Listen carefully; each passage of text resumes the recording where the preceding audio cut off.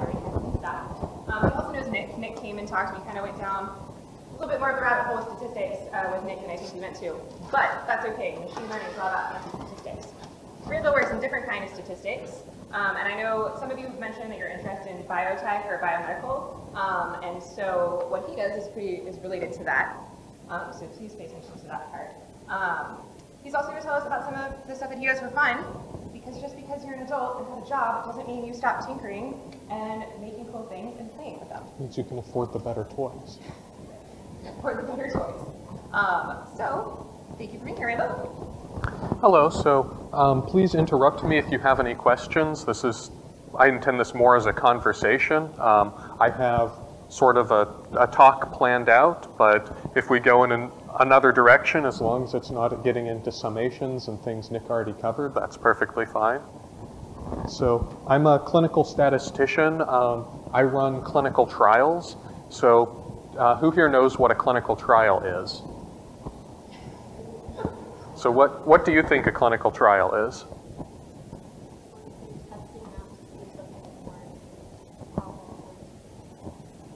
Yes. Yes. So medicine and medical devices are probably the most heavily regulated industry in the world, including possibly even military technology.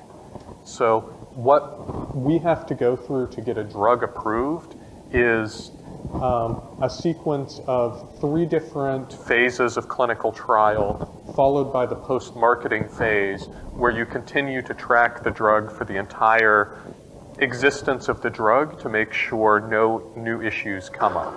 So the first phase of a clinical trial is the phase 1 study, which is dose finding and safety. So the first study that you do in humans is not even to see whether the drug works, it's to see whether the drug is safe. So you slowly and carefully escalate the drug dose according to specific rules to see whether or not the drug is going to start any sort of negative side effects in people and hopefully catch them before they turn into serious negative side effects. From there, once you've done that, you go into the proof of concept or the phase 2 trial. And this is a small pilot trial to make sure that your drug actually is efficacious. So typically to prove that a drug is truly efficacious, you may need anywhere from 150 for a very large effect size to multiple thousands of patients in your study to finally prove to the FDA that your drug is truly efficacious. The phase 2 is usually a much smaller study, and that's sort of the internal proof. Do we have enough evidence? Can we show that there's enough of an effect size that this probably would go through and prove final efficacy in your phase 3? And then once you get to phase 3, this is what people normally think about when they think about a clinical trial, is the phase 3 trial. In the phase 3 trial, your goal is to prove beyond a shadow of a doubt for a very small p-value that it is extremely unlikely that your drug, the effects of your drug would be observed by random chance. So you want to prove that your drug is efficacious, and then still from there you move into post-marketing where you continue to track efficacy, but you also continue to track side effects. So, yes? And this is also sort of the flow for biotech, right? For any medical devices that Yes. Yes, so this is there's 3 different types of clinical trials. There's drug trials, there's medical device trials, and then there's diagnostics trials. And all 3 of those follow along the same sort of track. Yes? So what's the process of like actually creating the drug and finding out how it works and like side effects? So the actual creation of the drug is done before that gets to me. So I work in the phase 1 in early oncology with cancer pharmaceuticals. So depending on what the drug is, usually there will be some sort of first in vitro model, and then usually an in vivo model. So the in vivo model is frequently done in mice or rats, and before it can be moved into humans, it will usually be tested in beagles or cynomonkeys. So that is usually, those are very rarely sacrificial trials once they move into those animals. Those are usually the PK and toxicity trials. So what does the drug do? But the early discovery is scientists in a lab, they'll usually use cell lines and they'll come up with a theory. They'll put whatever their theory is into a cell line and see whether it starts killing the cell line, and then they'll move into animal models, and then they'll move into the toxicity studies to make sure that the drug is not poisonous, and then they'll pass it off to us in the phase 1 trial. No. Any other questions?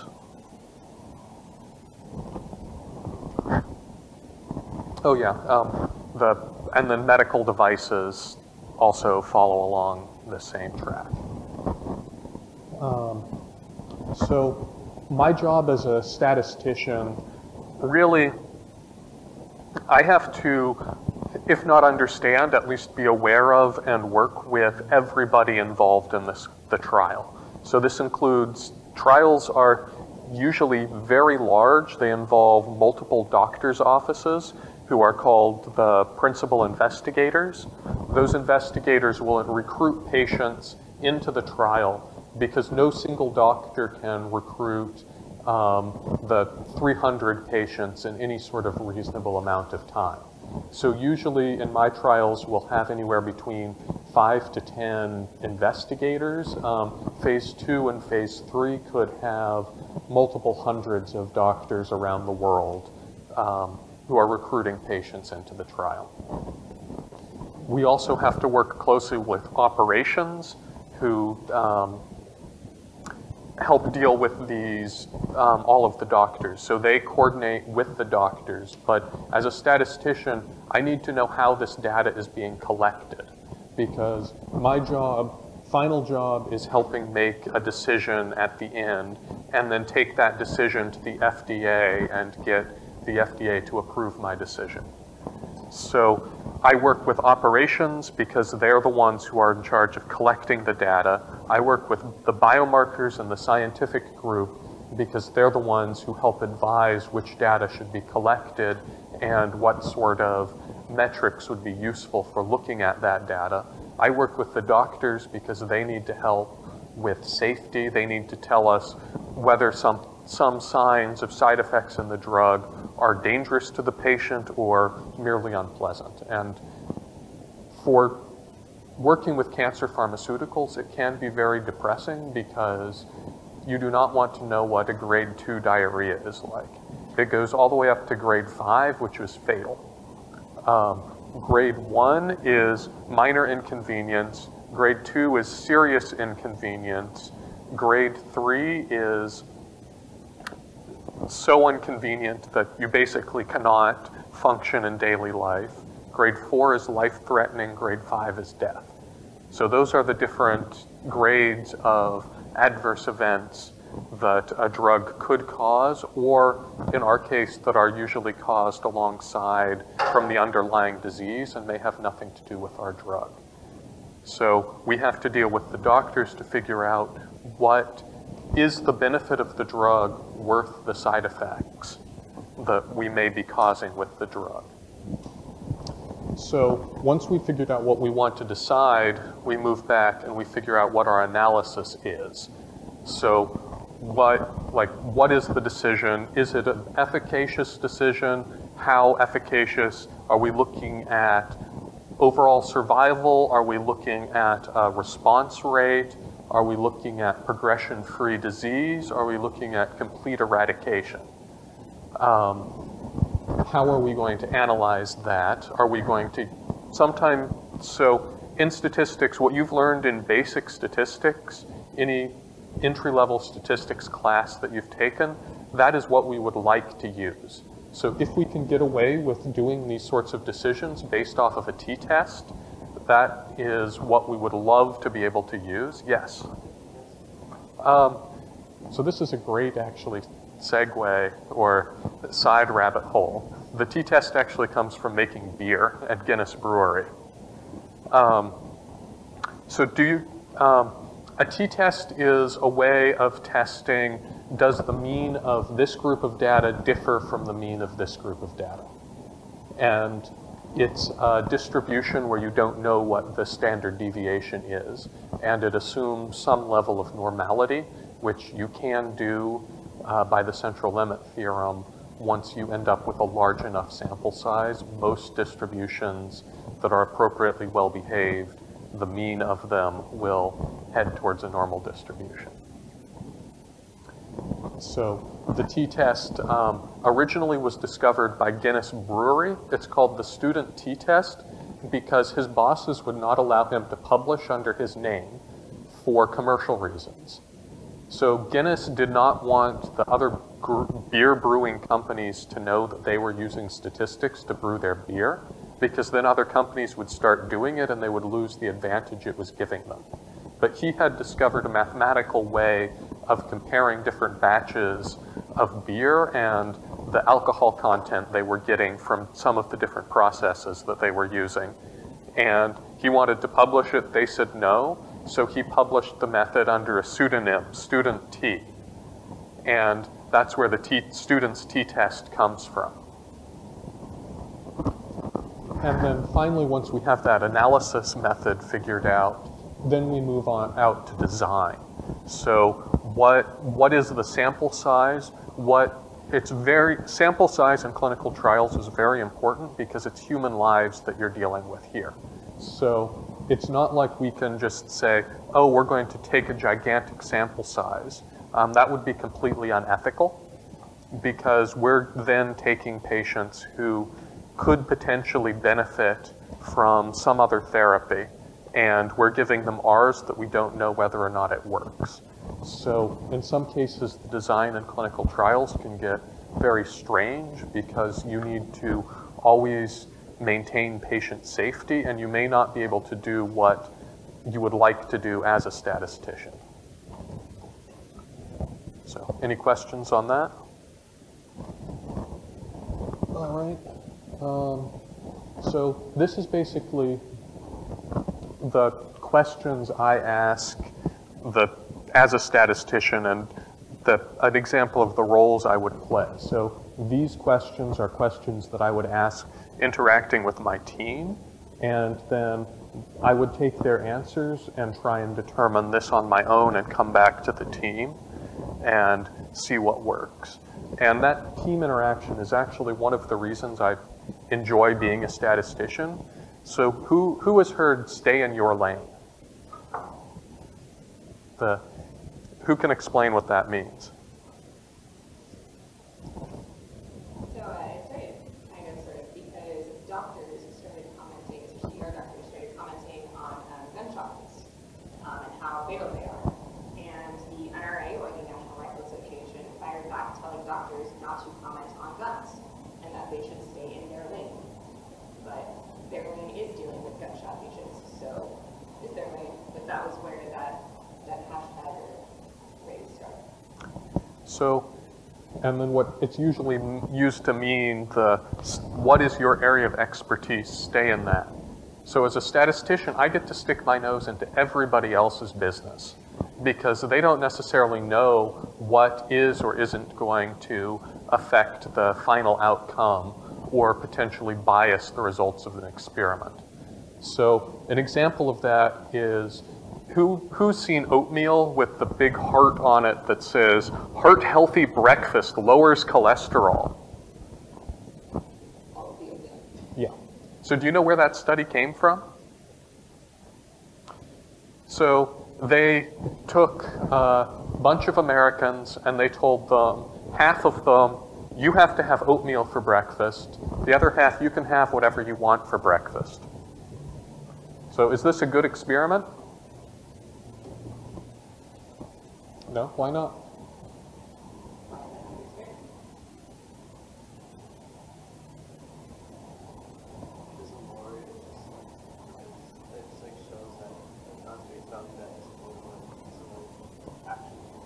Well, no, they had significantly lower cholesterol, the group that was eating oatmeal. But why? Because like the oatmeal is better than the other foods, so different active mode helps. Yeah, close. So what are the other foods? What is your ideal breakfast?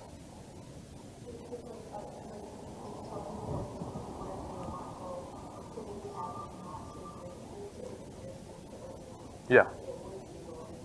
So that's exactly the answer. So oatmeal wasn't healthy for your heart. What was healthy for your heart and lowering cholesterol was not having fried bacon and eggs for breakfast. And that has then spawned that entire advertising campaign for oatmeal was based off of what in statistics you'd call a confounding factor. So, yes. I just want to point out that this is true of any R&D situation. This doesn't just have to do with biomedical. Any form of engineering, if you are doing any type of research and development, this is stuff you are going to need to know about. Just because it is so important to test everything that you're putting on the market. So just know that no matter what you're doing, this is definitely a great R&D model. So everybody needs statisticians, but nobody likes us because we like sticking our noses in everybody else's business. Your job, if you become statisticians, would be to go in and try and understand at least enough of everything. You can never understand everything, but you get to keep learning. You get to keep playing. I get to go into work and sit down with amazing PhDs in biomedical issue, both doctors, researchers, everybody, and I get to sit with them and they explain what they're doing, and I can actually be helpful to them by taking what they're doing and helping them transfer it into a mathematical model and helping them design an experiment to do exactly what they want to do. And that's really a lot of the statistician's biggest pet peeve is when people come to them at this point instead of at this point. So as a statistician, I want to be, to use a doctor simile, I want to be a general practitioner. I don't want to be a ER doc. I don't want to come to your experiment after it's had a heart attack. I want to help your experiment by telling it to stop eating all of the bacon and eggs before it has the heart attack. And a lot of times people come to statisticians with my data, hey, my data, it's doing something funny. What can I do? How can I help it? And that's what I said earlier about we would like to use just a basic t-test. We would love, or question, or just moving? Yeah. We would love to start early, so in the design phase, so we don't have to use all of the fancy techniques, all of the advanced techniques, because oftentimes those are not actually better than a well-designed experiment. So start thinking about what you're going to do at the end and what you want to do here, so you can use very simple analysis to answer your question and not have to deal with weird confounding factors. In grad school, I was working in a stats consulting lab, and I had to tell somebody that 3 years into their graduate project that it was confounded. It was a forestry project, and they were using different treatments on different trees, but the two plots they had picked, one was north or east facing and one was west facing. So they had two, and very well known, if you get more sun or less sun, your trees are going to grow differently. So they had confounded that very early on, growing their trees, and their 3 years of work dealing with these trees was completely wasted because there was no way they could use any of that data to conclude what they wanted to do. So now I'm going to go into sort of a fun example. This is kind of a classic example. Some of you might have seen this before, but this is how you make decisions with statistics. So we have some sort of test. the truth, we don't know what the truth is, but it's either going to be false or it's going to be true. And the decisions we can make is we can go no or yes. If we say yes when it's a false positive. If we say no when it's yes, it's a false negative. And then both of these are correct outcomes. So have you seen this diagram before?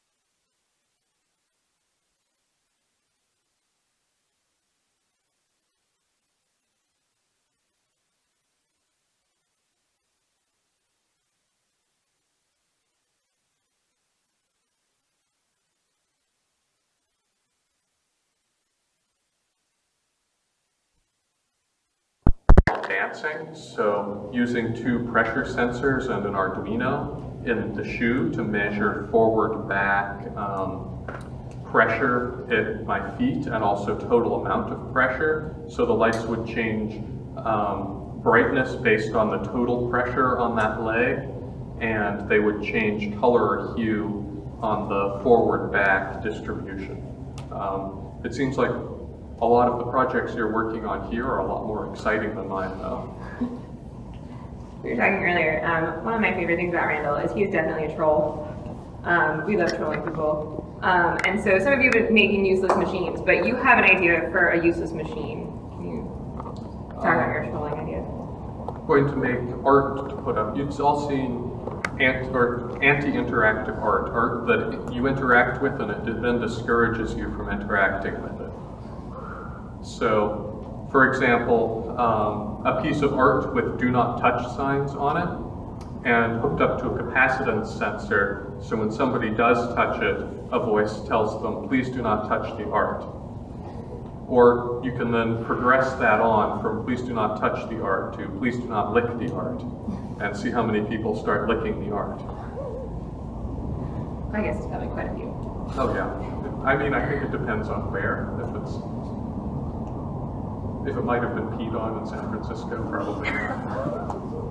I like that that's what you're thinking too, but that would be part of your experiment design, right? Is if you're experimenting with your art, you got to decide. So this decision making works for small things as well. Should you lick the art, yes or no? What's the probability that it's been peed on recently? What's the benefit of licking the art? And what's the detriment that you would receive if the art has been peed on and you choose to lick it? I like that we're creating statistical models for licking potentially peed on art. Yeah. Yes. Yes. Thank you. Randall's also very knowledgeable about tools. I know you've played with a bunch of things, CNCs, we talked about some woodworking. So he might hang out for a minute or two while we're sort of getting ready for lunch. So if you have questions, he's definitely a great source of knowledge.